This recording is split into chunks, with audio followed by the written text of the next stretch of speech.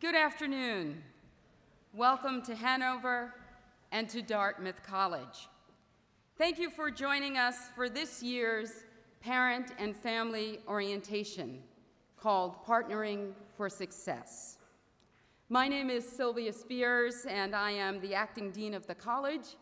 Together with a wonderful group of dedicated colleagues, I'm responsible for shepherding the student affairs departments that ultimately support your sons and daughters in their lives outside of the classroom. Today we have a full program for you, and that will introduce you to college resources and give you a flavor of the Dartmouth experience. Hopefully, also give you some information that will best position you to support your sons and daughters. But before we begin, I am so excited to have this opportunity to introduce to you President Yong Kim, the 17th president of Dartmouth College. President Kim is the first physician to serve as Dartmouth's president, and he's also an anthropologist and an expert in global health. President Kim co-founded Partners in Health with Dr. Paul Farmer and others in 1987 during their time as students at Harvard Med School. Partners in Health works with impoverished communities in places like Haiti, Peru, Russia, Rwanda, Lesotho, Malawi, and the United States to provide medical care and social services.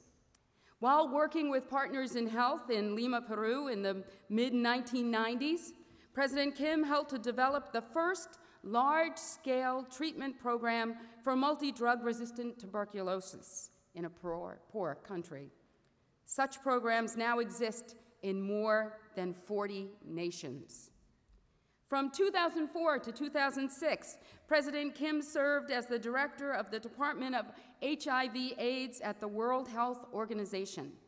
In that role, he led the 3x5 initiative, which sought to treat 3 million new HIV/AIDS patients in developing countries with antiviral drugs by 2005. Launched in September of 2003, the ambitious program ultimately reached its goal in 2007. Before assuming the Dartmouth presidency, President Kim held professorships at Harvard Medical School and the Harvard School of Public Health. He also served as chair of the Department of Global Health and Social Medicine at Harvard Medical School, chief of the Division of Global Health Equity at Brigham and Women's Hospital, and director of the Francois Xavier Bagnaud Center for Health and Human Rights at the Harvard School of Public Health. He has taught undergraduate courses and graduate courses in anthropology, social analysis, social medicine, and global health. President Kim received a MacArthur Genius Fellowship in 2003.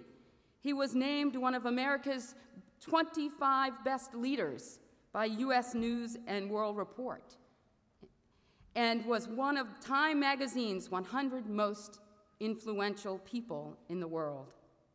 In 2004, he was elected to the National Academy of Sciences Institute of Medicine for his professional achievements and his commitment to service.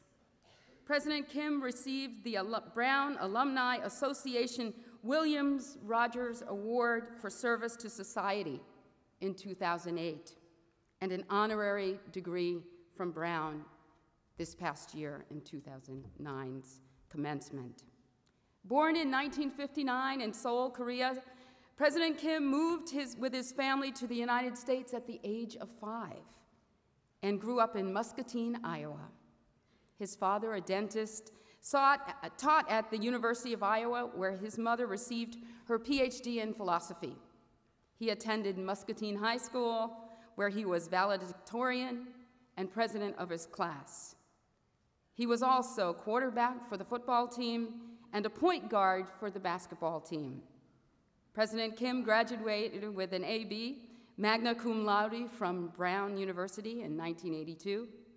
He earned an MD from Harvard Medical School in 1991 and a PhD in anthropology from Harvard University in 1993. He is married to Dr. Yong Lim, a pediatrician. The couple have 2 young sons, Thomas and baby Nicholas. We are so pleased and proud to have President Kim join us here at Dartmouth College as president and as point guard for the college. Please join me in welcoming President Jim Yong Kim.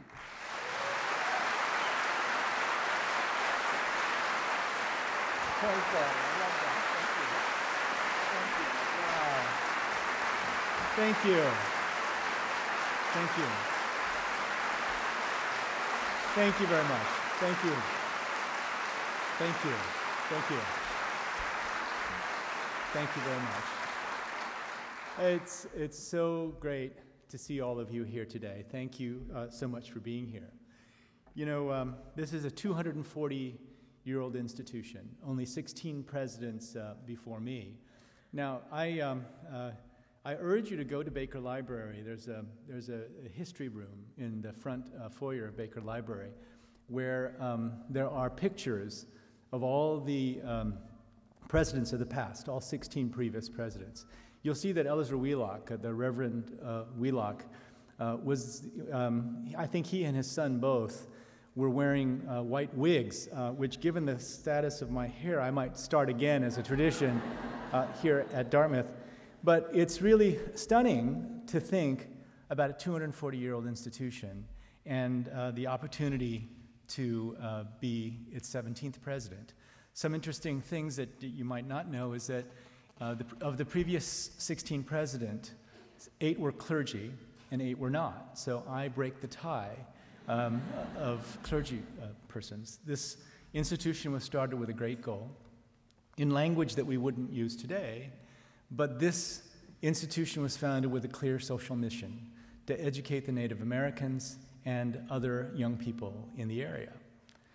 You know, on Tuesday, President Jim Wright will hand over to me the Monteith Bowl. It's a bowl that's only handled by presidents and previously only one other person.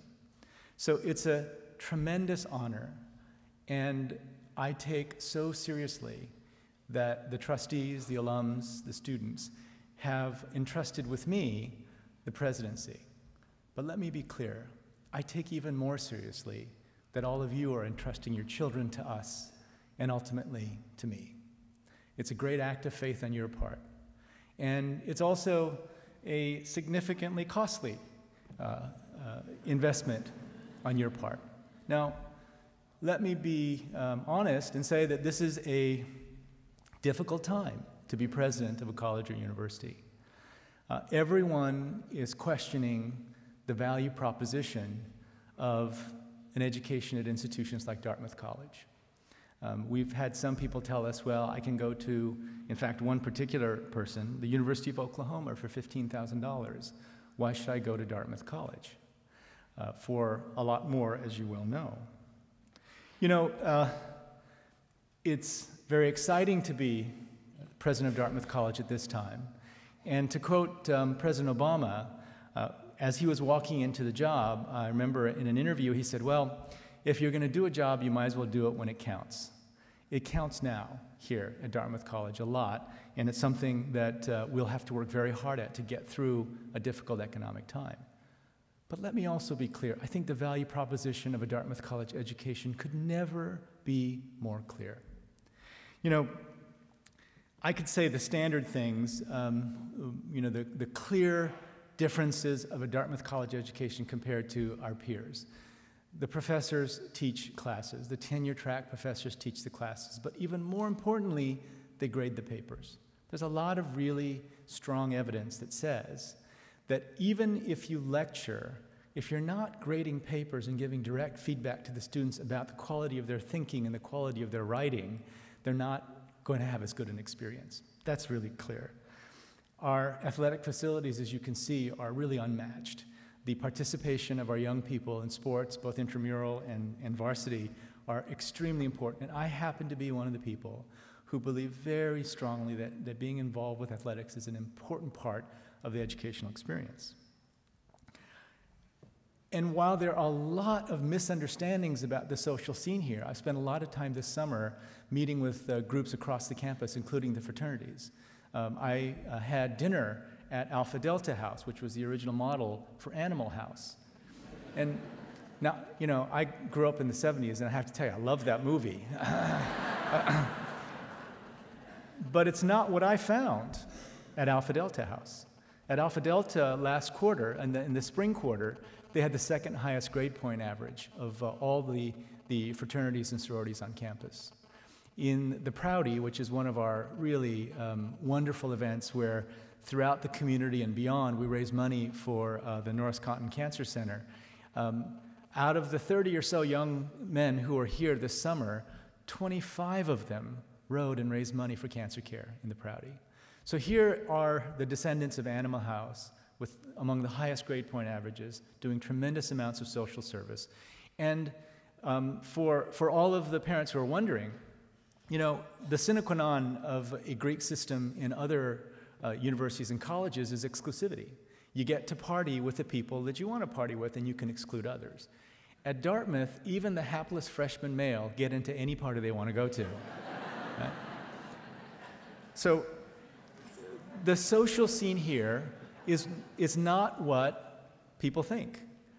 It's, you know, as an anthropologist, I was watching, and I've been studying carefully not only the Greek system, but other organizations, the Ledyard Canoe Club. There's so many wonderful organizations, the Asian American students, Latino students, and whereas some people would say, well, you know, it's too contrived. Actually, I don't think so. You know, every culture that I've ever been in tries to get a small group of 20 or 30 or 40 young people in situations where they share the most intimate details of their lives, share their struggles with some project like being a Dartmouth College student, and build relationships and friendships that not only do they keep for the rest of their lives, but it sustains them. Turns out that a lot of medical research is now saying that having close friends you've made when you're young and keeping them into your adulthood is actually protective in many ways in terms of your long-term health. So the friendships that people make here are very special.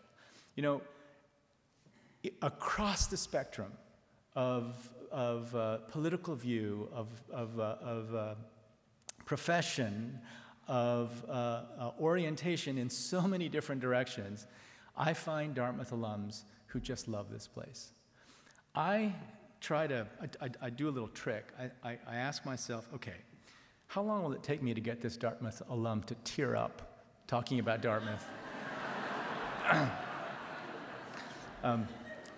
It's usually like 5 minutes. And I believe that it's because there is a quality to the life here that unfortunately they don't find often after they leave here. So I've been now studying this place very carefully and trying to read about the previous presidents, what they've done, trying to understand what is the character of this place called Dartmouth College that leads to so many alums tearing up about their college. Now, you know, just to be honest, I don't want to insult anybody, but I've known a lot of Harvard people who cry, but it's usually while they're taking classes at Harvard.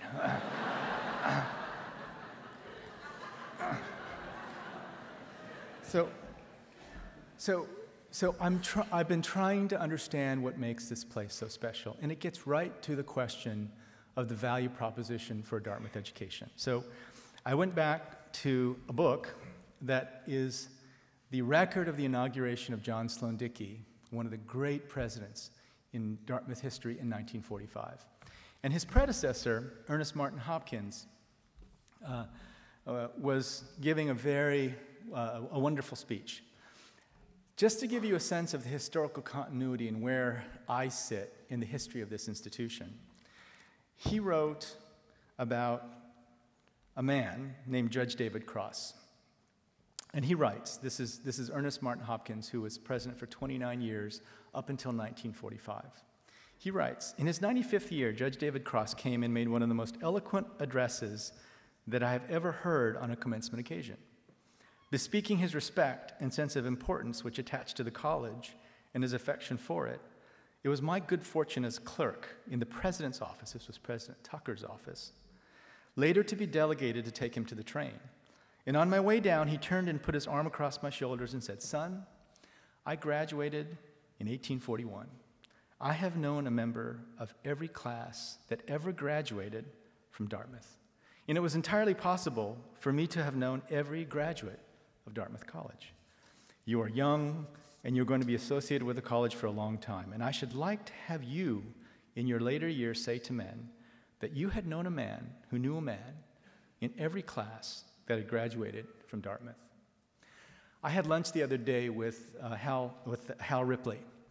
We have something here called the Hal Ripley Society. Hal graduated in 1929 from Dartmouth College and has given to the college every year since he graduated.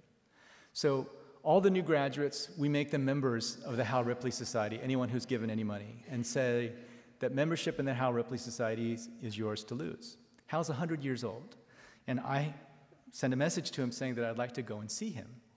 But he said no, he'd like to come to the office, because he'd been in the office with every president since Ernest Martin Hopkins. We had a wonderful talk.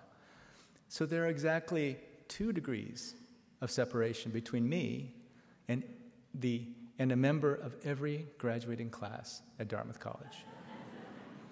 I know a man who knew a man who knew a man from every class of Dartmouth College.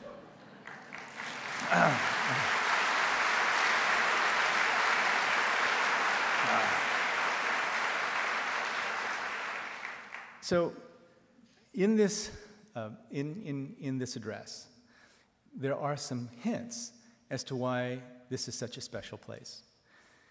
Ernest Martin Hopkins also writes, "I have become impressed more and more with the sweetness that attached to the relationship between one and another, which constituted this great family, which we call Dartmouth." Sweetness. He doesn't use this kind of informal language in any other part of this address. A sweetness. Now, there's a very well-known writer, former senior editor of the Atlantic Monthly, whom I had lunch with just today. And I asked him to have lunch because I'd been hearing him on National Public Radio for years and had read his books. And when I invited him by email, he sent me a letter. And he was telling me how lucky I am to be here at Dartmouth. He writes, "I taught a senior writing class here last fall. I stress senior because all the students had had 4 years of Dartmouth socialization. The class was built around collective critiques of student short stories. The students all wrote well, a few wonderfully." Now let me add a little comment here. Seniors at Dartmouth College who fancy themselves as creative writers are probably the most hypercritical and at once thin-skinned people on the face of the earth, right? He feared the worst. "But what impressed me more than their talent," he writes, "was their decency. I feared hurt feelings, bruised egos, too critical critiques. Instead, they managed the social miracle of being at once honest and empathic in their comments. They cushioned criticism and respect, even affection. I told them how humanly rare that kind of communication was. I checked my experience against a friend of mine who teaches political science here." This is Dartmouth. "In over 40 years of teaching in a half-dozen universities, both here and abroad, he told me he had never had students who treated each other so well. That speaks volumes of good about the Dartmouth community. You are lucky to be able to draw on such a reservoir of community feeling." There's no way right now, easily, to measure that in monetary terms. There's no way for me to convince you that this is worth the money that you're spending to send your children here to Dartmouth College. I was just up at the Ravine Lodge last night, and I was told that this was a very important event. I was given some clues as to what I would see. And some of you may have heard about it already. But what I saw was a sweetness that attached to the relationship among people who'd known each other for 3 days, among the class of 2013. But I saw an intense sweetness in the volunteer work of the sophomores, juniors, and seniors who'd spent a month of their lives just to welcome the first-year students. I've never seen that before. They had songs about salad, songs about lasagna, just so that we would enjoy our meal a little bit more, they made complete fools of themselves. With a variety that was stunning to me. I didn't know you could make a fool of yourself in so many different ways.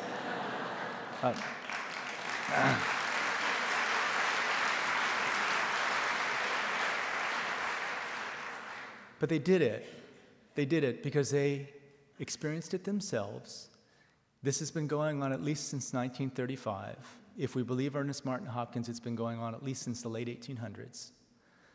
And I believe that the sweetness that attaches to the relationship one to another leads to trust, leads to confidence in working in teams, leads to a sense of how social systems work, leads to better learning, and ultimately leads people in a direction that will allow them to garner their personal resources, but also to work effectively enough with others so that they can change the world.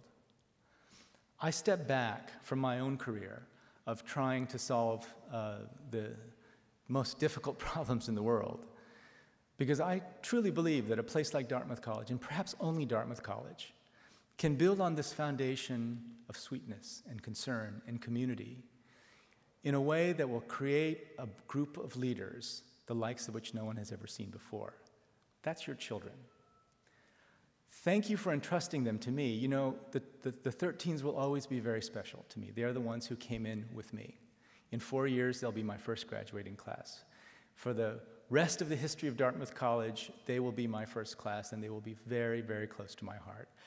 Thank you for entrusting them to me. I can guarantee you that we'll do our utmost to get them out of this experience so revved up and charged up that you're not going to recognize them, and you're going to be amazed at what they do. Thank you very much. Thank you. Thank you very much. Thank you. Thank you. Thank you.